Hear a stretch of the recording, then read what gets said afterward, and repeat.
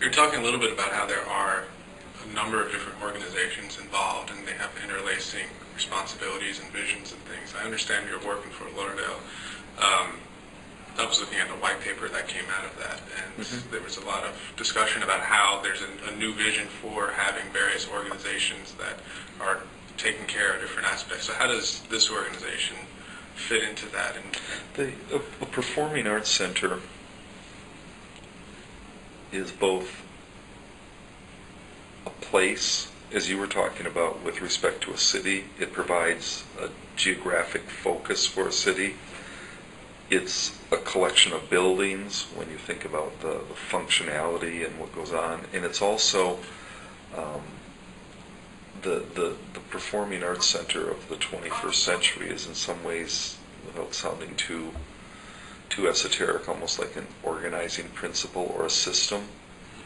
If you think of it just as a place that people rent to do shows, you're missing a lot of the benefits. It'd be like saying a mall is nothing more than a big building that stores rent to have their retail in. The successful malls have become destinations in their own right.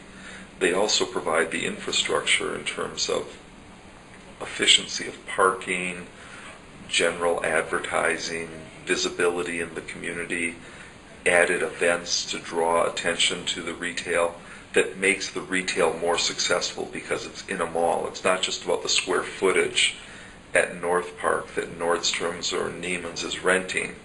You take that same square footage and you put it a mile down the road, and it's not the same thing. Well, what makes it different? It's the fact that it's in the mall, and it's the fact all those things that the mall brings to the party. And in a similar way, a performing arts center is like that. The systems that we bring that create efficiencies, whether it's having broad-based advertising that brings more attention to all the arts groups that are performing at the center, whether it's a common ticketing system that both lowers cost for those organizations, but also gives us the means to provide better data analysis back to those organizations, whether it's the fact that we have consistent consumer interface.